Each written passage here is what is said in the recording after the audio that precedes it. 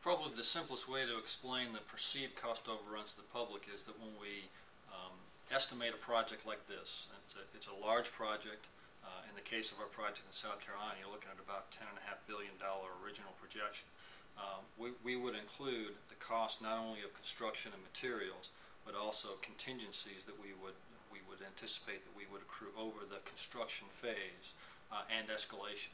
Now, we were not allowed to include the contingencies in our approved budget. So when we go back in to get the contingencies, our state commission understands that those contingencies exist, but they want us to come in and ask for them, in our case, annually. So when you see those reports that we have requested more money for the project, it is in that contingency pot that we would go in and ask for those additional funds. In our case, our reactors were originally proposed to come in at about $10.5 billion.